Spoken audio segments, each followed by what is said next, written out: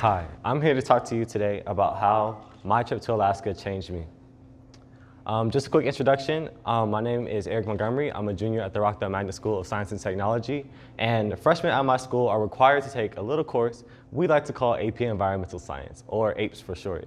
And during APES, you learn about different topics such as global warming, climate change, and sustainability.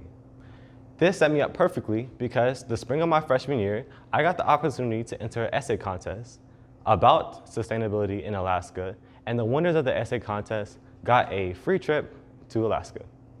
So I was excited, I wrote my essay and submitted it, and about 2 months later, I got an email saying that I was selected as a semifinalist for the competition, and that in 2 days, I had to write a speech and present it in front of a panel of judges, and they decide whether I go to Alaska or not. So I wrote my speech, presented it to the best of my ability, and I heard my name called by the judges. That's when I realized I was going to Alaska. So, as shown by my expert drawing, it was a long journey. The first leg of the journey was a flight from Atlanta to Seattle, which is about 5.5 hours. Then it was a 2-hour flight from Seattle to Juneau, Alaska. And then the short distance here was a 5-hour ferry from Juneau, Alaska to Haines, Alaska, where our trip would be taking place. And although the journey was long, the ferry ride did look like this, so it wasn't too bad. So when we arrived in Alaska, we all got off the plane, or all got off the ferry, hopped on buses, and drove to where we'd be staying for the duration of the trip. And when we arrived at this house in the woods. And this house at first unnerved me because I realized we'd be staying there in this house in the woods, middle of nowhere. But this allowed us to get a true Alaskan experience during my stay. So throughout the trip, we did many different activities, new experiences for me every day, and I learned something new every day. One of the days, we went to a wildlife center, and there was a lot of animals from the Alaskan wilderness. There were foxes, bears, eagles, all these northern animals I've never seen before in person, but I learned about it in class. But there was more than just the factual information about these animals. We got to see different personalities. We got to see the differences between either species or individuals. Some love to be petted. Others will probably take their fingers off if you try to touch them. The different personalities between each species and each individual, this allowed us to build a deeper connection than just reading about these animals in a book. Another thing we did, we went kayaking. Now, kayaking was an interesting experience for me because I've never been kayaking before. We went kayaking in a glacial lake, and this was formed from glaciers melting and the water pooling in a valley. And because we were in this valley, we got to see mountains around us, and this gave me a deeper sense of scale. I never realized how large these mountains were.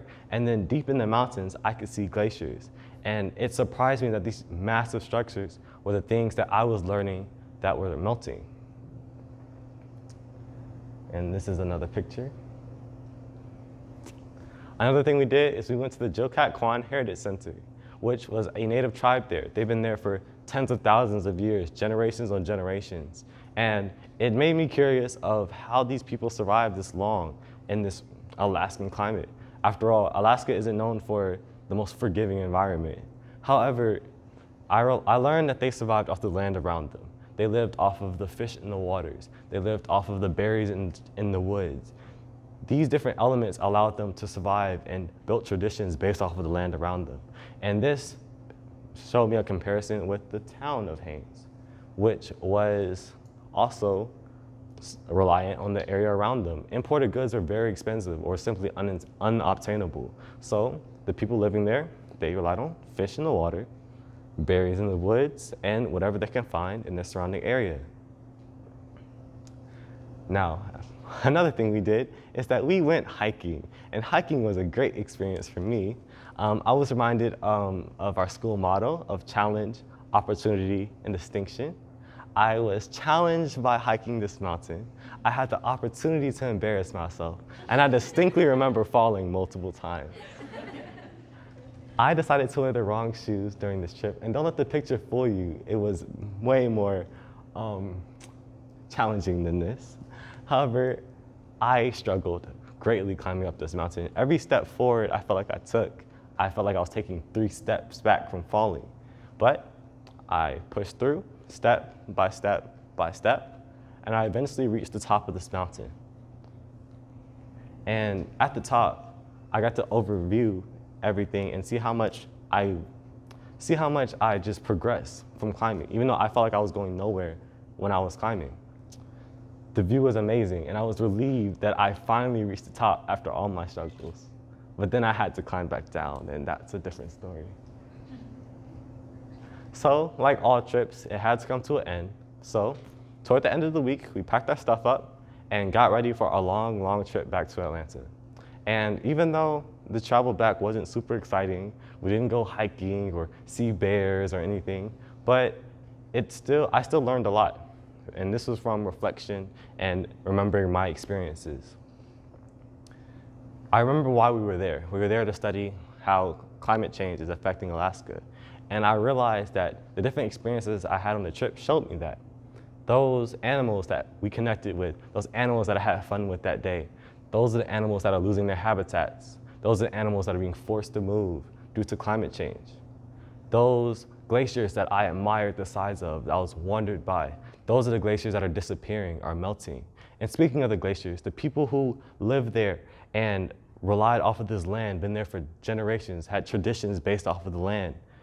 That land is being destroyed. The glaciers that that the people took pictures by, those are melting. They won't be able to share those traditions with their kids. And the people of Haines are a very small and remote area. It's 1,000 people. My high school had more people than the people of Haines. They aren't causing their issues. They can't. There's 1,000 people.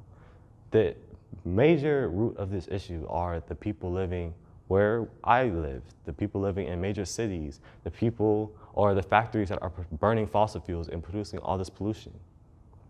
Those people are the ones causing the major changes. However, they aren't being affected, so they see no reason to change. The people in Haines, they notice the changes. They notice that their grandparents' picture next to the glacier looks different than their picture next to it and looks different than what's outside. They notice that fish are disappearing, but they can't do anything about it. This made me really sad at first because I realized that there was nothing I could do as an individual. I'm only one person. There's no way I could change how all these people live, especially when they have no motive. They didn't see what I saw, so why would they change? But then I remember climbing that mountain. I remember falling. I remember it feeling like I would never reach the top. Every step I took felt like I took 3 steps back. But I remember keeping pushing. I remember taking it step by step and eventually reaching the top of that mountain. I decided to apply this to the fight for climate change. I figured that if we took little steps, we could eventually reach the top of this fight. So I started applying it to my own life. I decided to turn off lights, turn off water, reducing my carbon footprint as much as possible. I even went vegetarian recently after realizing how much pollution the animal industry causes. These little steps may seem insignificant, but if done by a large majority, can really make a difference. And we can all reach the top of this mountain. And I can assure you the view is beautiful. Thank you.